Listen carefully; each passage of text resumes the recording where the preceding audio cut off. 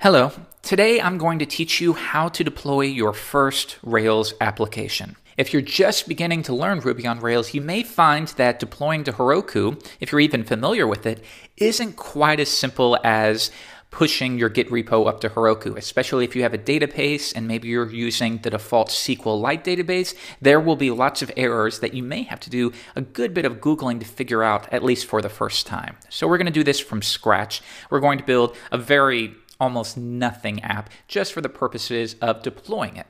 So I will open up Terminal and we'll create Rails new, and we'll call this maybe Snippets. A project called Snippets for storing code snippets. Now you can see right here it's going to run bundle install, and this will make sure that we're using all the necessary gems. Now that's finished, so I'm going to cd into the project. And now why don't we run the site to see if it is up and running, because I will assume that you are relatively new to Rails.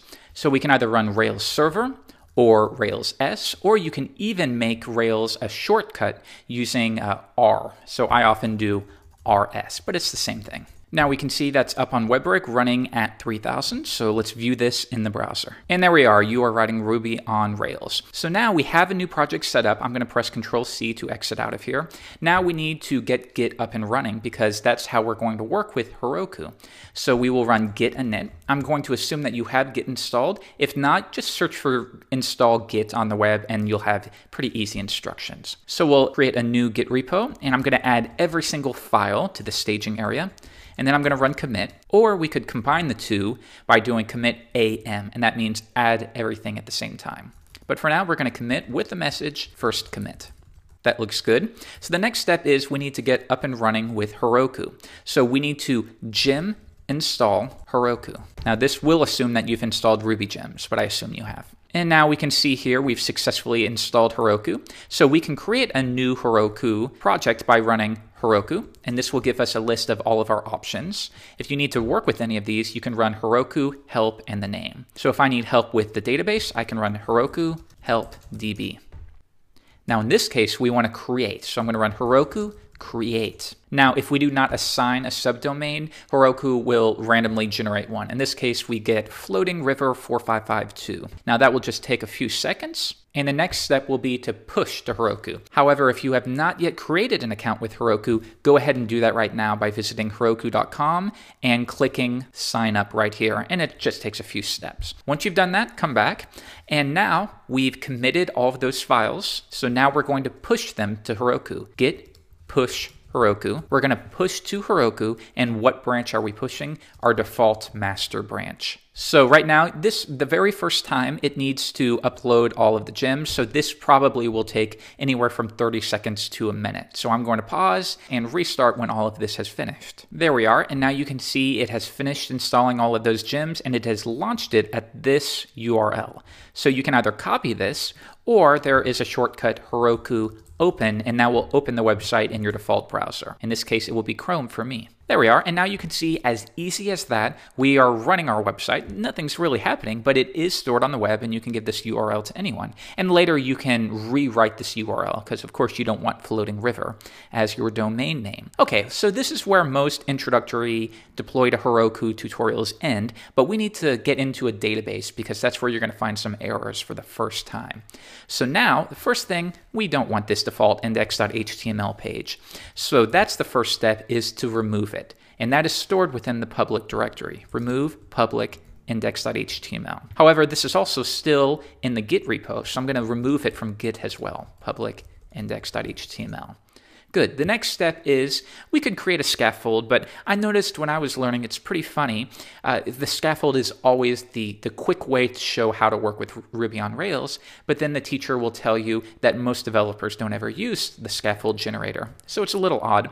Why don't we do it manually? So we will create a model by doing Rails generate, or we can shorten that to G for generate. Model, and we'll call this snippet. We're going to have a table called snippets, so the model needs to be singular at snippet, and this is going to be really simple. We'll give it a title of a string, and the snippet itself, which is going to be set to text. That way they can add as much text as they want. So I'm going to hit enter, and this is not going to create the database itself, but it's going to create Ruby code or a migration that will then be run that will create the SQL. As you can see here, it's created some tests for us, and more importantly, it's created the migration migration file. So if we want to take a look at this, I'm going to open this directory within my code editor of choice. And if I open up db migrate create snippets, you can see that Rails G model created this file for us. And we created a table called snippets, and we're going to have a field called title and snippet. Now Rails will also tack on any timestamps, and that will be published at and created at, so you never need to deal with that on your own. So remember though, this hasn't created the table just yet, it's only created a migration file. We need to now run this, which will turn this Ruby code into SQL. So we can do that by typing rake db migrate. And now you can see it's created the table snippets. Next, let's add some dummy data. So I'm going to enter the Rails console by typing Rails console, or again, Rails C. And this will then allow us, in addition to working with Ruby, we can manipulate the models that we have. So if, for example, we created a snippet model, if I type snippet, you can see here are the fields that are available. So why don't we create a new snippet? Snippet.create, and we will give it a title. So we could do it like this, title, my title. This is kind of a new way. It's more similar to what you would do with JavaScript, or the traditional way, doing a symbol title. Both are fine. And the next one, snippet div hi. Now I'm going to hit enter, and you can see that created a SQL query, insert into snippets, etc., etc. So now you can see if we run snippet.all, this will run select star from snippets essentially. Now we have one snippet. Good, that's all we need to work with here. The next step is we need to display this on the page. So let's go ahead and create a controller. Rails G for generate controller, and this is usually going to be the plural form of what you named the model. In our case, we named the model snippet, so we should name our controller snippets. Now, after snippets, we can give any methods and views that we want to create. In our case, I'm just going to create an index, and that will also create the index.html.erb view. So if we take a look, it created a SAS file for us, it created the view, and it also created the snippets controller file. And one last thing it did is it created within the routes a single route to snippets index. However, we want to be working with more of a RESTful pattern, so I'm going to change this to resources snippets. However, for our application, it doesn't really matter that much. Okay, next I'm going to go to controller, or you can quickly browse to it. In Sublime, I can do that on the Mac by pressing Command P and then typing snippets controller. Here you can see that the generator automatically added this for us. So all we're going to do is snippet.all. However, we want to store this in a variable, of course, so we'll store it within snippet. But again, we want to be able to access this from our view, so we need to make sure that we make this an instance variable. All right, that's all we need to do here. Next, we're going to open up our view, snippets index.html. And for now, why don't we just run through the snippets? So we'll say snippets.each do, and that'll be represented by snippet. And then within here for now, why don't we display snippet.title within here? All right, so now let's run this locally to see if we made any mistakes. So I will bring back the terminal and run Rails server or Rails S.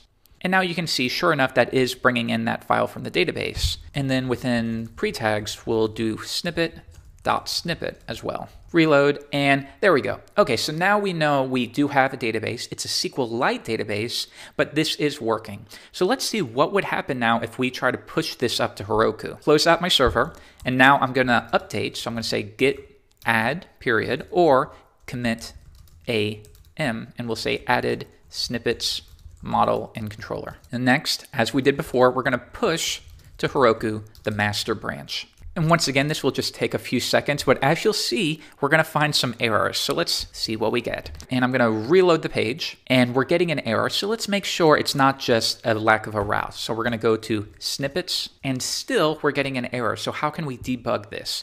And we can come back to terminal and go to Heroku logs, and this will spit out everything that's going on with our website. Generally, you want to look for red. So what we can see right here, though, is connection not established. This seems to be the problem. It can't connect to our database. So remember, we've only uploaded the files to Heroku, but we need to run db migrate on Heroku as well. So let's try that, and we can do Heroku. Now, if you're using Cedar, you would do Heroku run, but in this case, we'll keep it to Heroku rake db migrate, and that will create the tables on Heroku, so we think. So let's try to run this, and now we can see it's been aborted. Please install this different database adapter, and that's because, again, Heroku doesn't work with SQLite. It works with this database. So now we need to update this. And presumably in future projects, you would want to make sure you're using this database for development and production. But in this case, we'll only use it for production.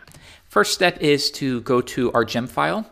And at the very bottom, let me adjust the syntax here. We're going to switch to group production because this is only going to apply for production. And we want to be using the PG gem, which will give us access to that database. So now we need to run bundle install, and we can do it for everything or just run it for production environment. In this case, let's just run bundle just to make sure that everything is installed and up and running. And that'll just take a second or two. There we go. And that will also have created a new gemfile.lock. So let's go ahead and update Heroku. So we're going to add gemfile and also add gemfile.lock. And now we're going to commit those files with the message pg adapter gem. Finally, we'll run git push or git push Heroku master. Now, because we have updated this gem file, it's going to need to run bundle again. There we go, that's finished. So now let's see if it's working. Reload the page, and we're still getting an error. So once again, we have to go to Heroku logs. And eventually you'll figure out how to group all of this so you're not doing this over and over.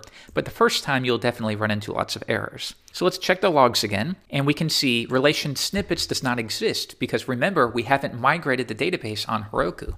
Let's do that now. Heroku rake db migrate. And now this is going to create the tables in that new database. There we are, and we can see create tables. Well, now maybe it will work. Reload the page. Nope, still not working. So let's check the logs again. And now the error is, and this may be specific to Rails 3.1, I'm not sure, but it does seem fairly common. Application.css isn't pre-compiled. So if you need to fix this, you can run bundle exec rake assets, and we're going to go ahead and pre-compile them. And what that's going to do is it's going to create the flat CSS and .js files. Next, we'll add those to Git.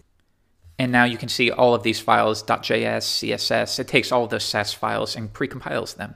And now, once again, git push Heroku master. So what you'll learn is lots of these steps you'll instinctively do for new projects. But again, the very first time you'll see this read a lot until you figure out how to use it. So we reload the page, and good, we're not getting any errors, but it's not the same as locally. And that's because remember, locally we're using a SQLite database, but for production we're using a different database. So of course, it's not going to have those same rows set up. So we need to figure out what if you really need to get the data from SQLite to this new one. Okay, well, let's figure out how to do that. And the first thing I'm going to do, which is unrelated, is we'll go up to routes and let's change the route. And we're going to make that go to index so that it will load the snippets index view by default. And next we want to push all of the local data that we have in this SQLite database and push it up to Heroku. And Heroku makes this pretty easy. It will automatically do it for you if you run Heroku db push. However, before this works, you need to make sure that you have the taps gem installed. Gem install taps. And once that's all set up, we run Heroku db push, and that's going to push that data up to Heroku. To proceed, we just have to retype that. And now you can see it is taking all that schema and it's pushing it up to our Heroku DB. And now you can see it created 2 tables and 2 records. If we reload the page, there we go. So now we are getting the exact same thing. So of course, in our very simple application, you might want to do something where if there is no snippets, it says no snippets returned, but that's really unrelated to this tutorial. So yeah, there's a lot of steps you have to follow the first time, especially if you're relatively new to Rails and new to working with Heroku. I found that personally I needed to do quite a bit of Googling to figure out these. So refer to the written portion of this tutorial for the commands and for future reference. So for more tips and tutorials, always follow the Touch Plus network. My name's Jeffrey Way, and I will see you later.